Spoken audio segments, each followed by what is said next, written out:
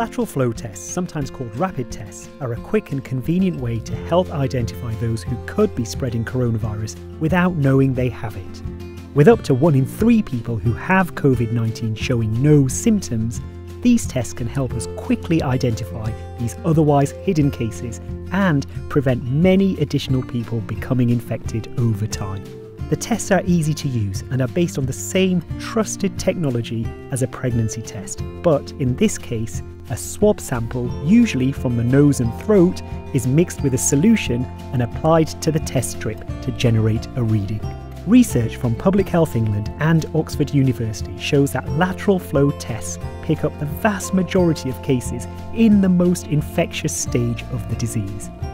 They can return results in as little as 30 minutes, allowing those who test positive to self-isolate immediately.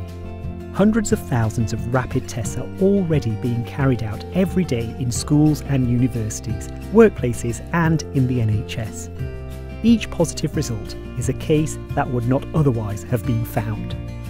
While rapid tests are a vital tool in helping to drive down transmission, no test can stop the spread of the virus on its own. It is still vitally important to follow all other safety measures. Find out more about rapid testing for people without symptoms on gov.uk.